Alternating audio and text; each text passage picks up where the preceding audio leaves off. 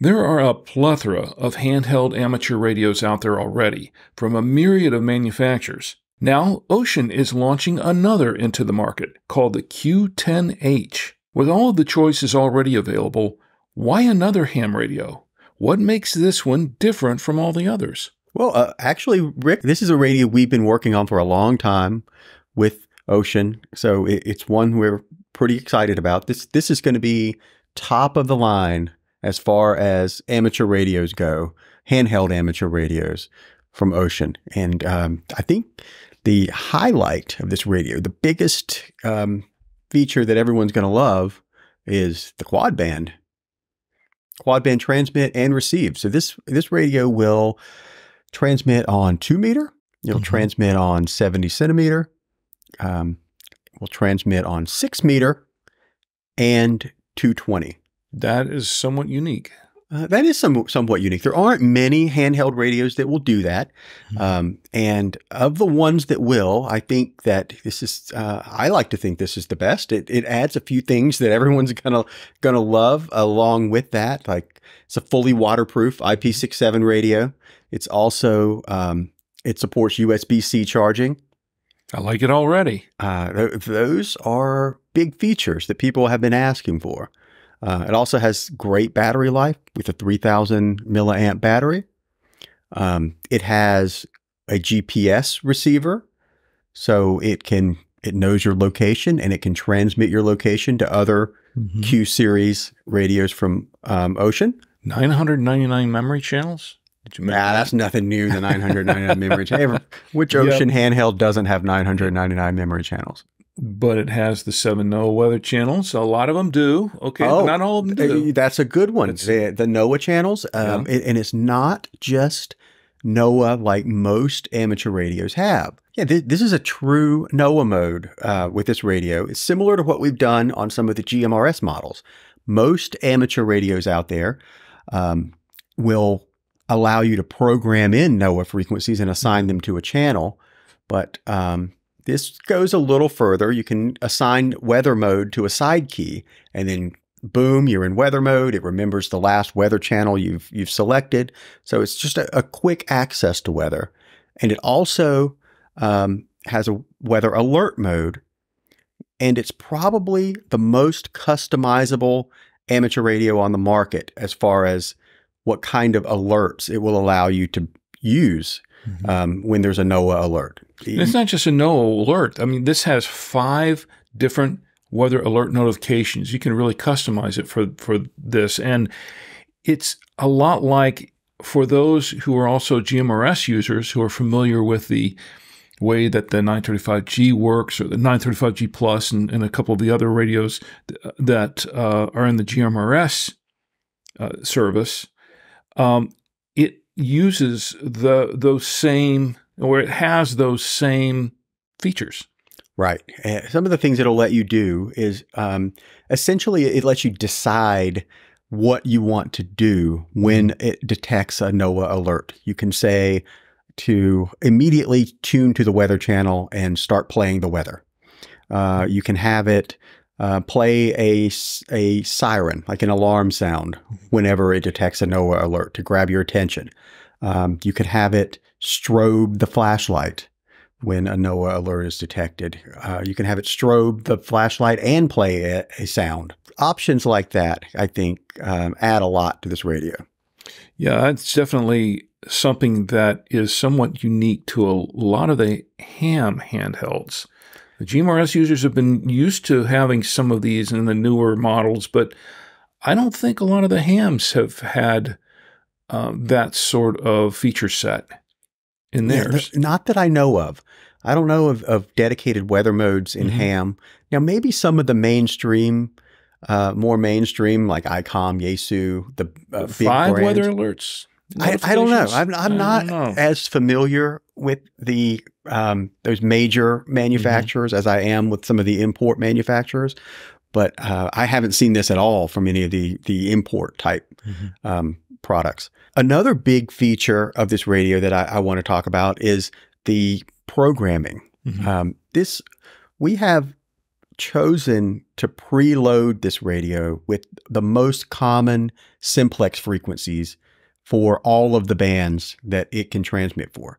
So, for example, right out of the box, it has, I don't know, goodness, there's probably 40 or 50 pre-programmed channels, and we've grouped them, like channels 1 through 4 are the national simplex frequency for each of the bands. Like the 2 meter is channel 1, the 70 centimeters channel 2, then 6 meter, then 220, and then it breaks into groups for the common simplex frequencies for each band. See, that's something I wish I had when I was first getting my ham tickets, and I was still getting acclimated to, okay, what are the national simplex frequencies? Which frequencies can I use to transmit on and receive right out of the gate? And all these radios were basically kind of open programming. They didn't really have any of that in there. And so I had to figure out how to go Google up or look up what these frequencies were. And then I would have to program them manually into the radio. I think that's been a long-standing procedure for these. Well, most radios come blank, is my experience. You take it out of the box, there are no channels, and you have to immediately figure out how to connect it to a computer and program it with software. Yeah. Which, as a ham, that should be part of the process. That should be something that you plan on figuring out. But I've never liked that right out of the box, the radios aren't really functional. You have to know something to get it going. And hopefully having these pre-programmed with all those channels make it a more accessible radio for new hams. Yeah. Because right out of the box, you buy 2 of these and you and your buddy can talk right away. You don't need to program it. Now, if you want to talk to your repeater or something like that, you're going to have to figure out how to program it through the keypad or from a PC. But I would like feedback from everyone that listens on if they think this was a good idea or not, because I haven't seen it done before, and I thought it would be useful. So there may be a reason why it hasn't been done before, but maybe I guess we'll there's find out. Maybe there's something we don't know. I guess we'll find out. We basically did a little research and figured out what the most commonly used simplex frequencies were in each band, and just put them in there right out of the gate. You don't have to keep them. If you don't like it, you can wipe them out or change them over or clone them to another. That's another thing. As I recall, this radio, like some of the other, like the GMRS ocean radios, you can clone the channels. So that makes it a lot easier to program.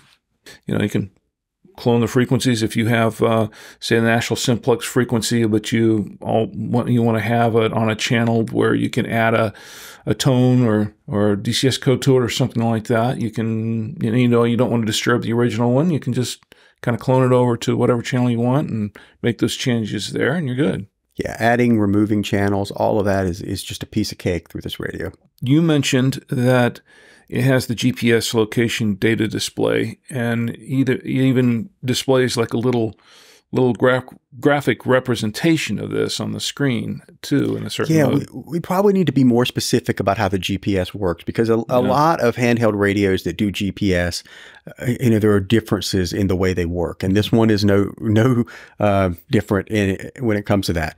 The GPS, it's compatible with other Q series radios. So if you have another GPS enabled radio, it's probably not going to work with the Q series. And the way this radio works is it transmits your location. If you have that enabled, if you have GPS can be disabled, enabled, you can even be turned on and off on a per channel basis. But if you've chosen to transmit your GPS location on a channel, what happens on the other radio is has like a map screen. Yeah, kind of a basic map. Yeah, it's not a terrain map. So you don't really see like, mountains or rivers or anything like that. You see that's coming to version 2. Yeah. Your current location is the center of the map, and then you see like location indicators where other people that you've been in contact with are relative to you. And you can scroll through and see how far from you they are, and what you can tell what direction they are from you. It kind of reminds me of back in the day when you were playing Pong on the TV, you know. You got the little dots around in various places and move around. You just don't have the paddles. Yeah, perhaps you're right. But it's kind of similar to that, I guess. The GPS works in coordination with the radio ID function. So what happens is you put in a radio ID, and then the radio that you're transmitting to will see, it will show on the map screen what your radio ID is, and then you'll see for that item in the list, for your radio ID, it's got an indicator number, and you'll know like radio ID number 1 is right here on the map. And then as you transmit and update, your icon moves. But for clarification, this really only works with the Q series radios. Right. I don't know if they use some kind of open standard for GPS or not. I'm going to assume not, because the information that we have is it works with other Q series radios, and that's how we've tested it. And it does work very well. It doesn't require a cell phone. A lot of times I've seen radios that get the GPS from a cell phone. You have to work with a cell phone, like the VRN 7500 or something like that. VRN 7500 is a good example. The Motorola T800 is an FRS radio that works similar. Like it connects Bluetooth to a phone, the T800, and uses the phone's GPS. This one, the GPS receiver is built right into the radio. You don't need a cell phone app or anything like that you have to pair up with the radio or anything like that. It's pretty much all in the radio, built right in. All in the radio. That's pretty cool. You mentioned the USB-C charging port on this, which we first saw on the S series radios for GMRS and the new airband radio and the CB radio and the business radios that are all in the S series, which is a pretty cool feature, the USB-C port on the side. This has the same feature. It does. It is a USB-C port for charging built right into the radio itself, not the battery. One of the things that people didn't like so much about the S series is that the port cover had a screw. In order to maintain IP67, you have to put, it had to have a screw the way it was designed. And we sell rubber covers, and we included a thumb screw to make it easier to remove that if people wanted to. But still, some people didn't like that it was a hard cover with a screw. With this one, Ocean has fixed that, and it is a rubber cover that is IP67. What they've got is a IP67 USB-C port itself in the radio. It's right there on the side of the radio there, just right there on the, very handy. Let's talk about the programmable side keys for a minute, since we're on some of the physical attributes of the radio, because that's a pretty big deal.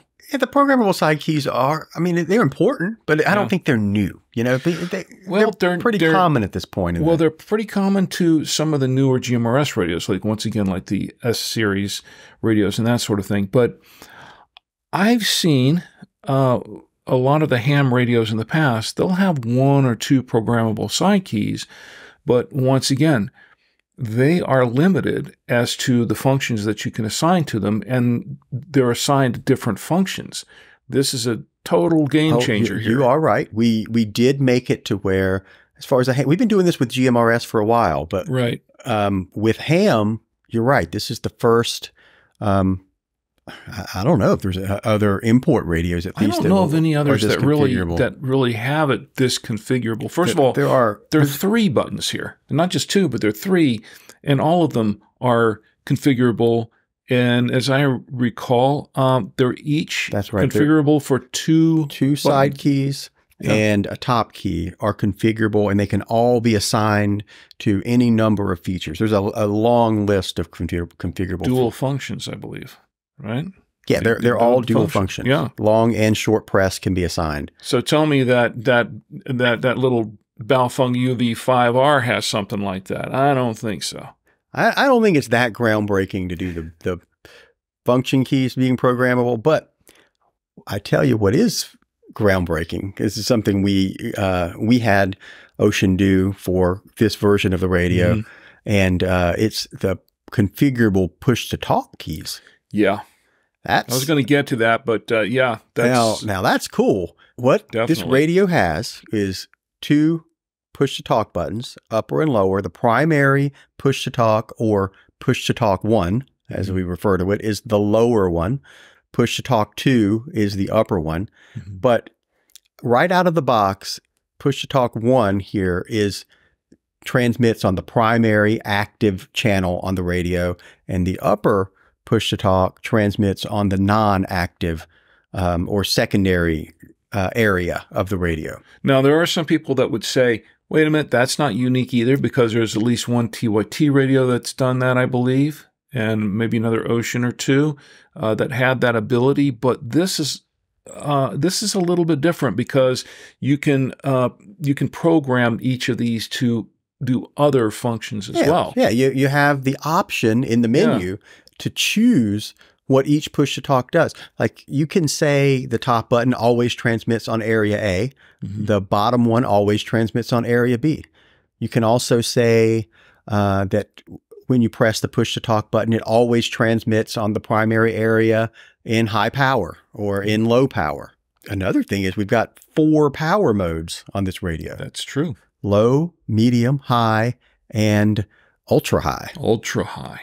Ultra high. Wow, that's super high there, except it's ultra high. It gives you a lot of power flexibility. Gives you that little extra boost when you need it. Yeah, that's kind of reminiscent of. I think didn't Midland have a radio or 2? Doesn't Midland have a radio 2 that you can do like a boost on the push to talk to get some extra power? If I'm not mistaken. I don't know if Midland. I think Cobra had that. Oh, it's Cobra. Okay. Yeah, Cobra had a high power push to talk, and maybe Motorola also, talk about. But we're talking FRS radios. Yeah, that's true. This is a ham radio with this ability, and that makes it different. That makes it unique. Should we get to the big news? It's super heterodyne, Rick. It's super het. Super het. Boy, we get asked a lot. Like, is this radio super heterodyne?